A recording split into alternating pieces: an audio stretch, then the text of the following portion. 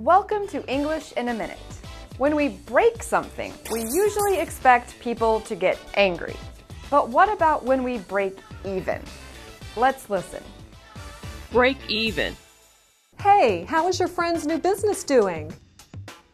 The first year her coffee shop was open, she barely broke even. That's not bad. Many small businesses don't even make it to the second year, let alone break even. Yeah, but she is really hoping to actually earn a profit this year. Breaking even means the point at which costs and earnings are equal. Breaking even is not the worst thing to happen to a business. That would be going bankrupt. But the point of being in business is to make a profit. So if your business is always breaking even, you may want to rethink your business model. And that's English in a Minute.